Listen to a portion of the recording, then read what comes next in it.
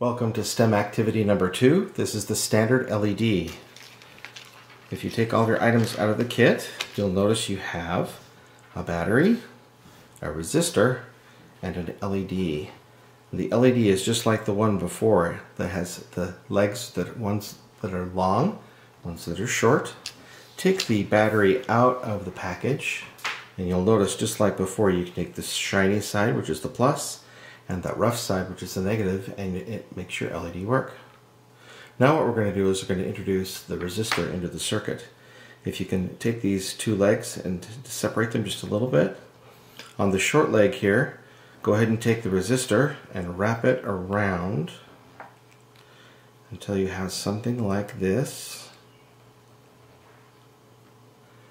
And then what you want to do is, this is still the positive leg here, is to take the battery, touch it to the back side for the resistor and the front side to that positive leg, and you'll notice that the LED is very, very dim. So the resistor in the circuit, as it's been introduced, makes the LED a little bit dimmer. Congratulations, you've completed STEM activity number 2.